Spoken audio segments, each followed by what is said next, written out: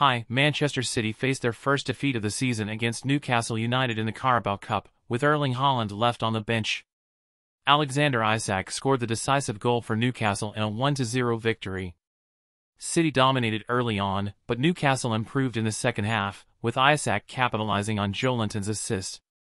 Despite City's efforts, they couldn't equalize. Manager Pep Guardiola chose not to bring in Haaland, and the loss means City won't achieve a quadruple this season. Newcastle's win sets up a fourth-round clash against Manchester United. Thanks for watching, subscribe to my channel, and bye.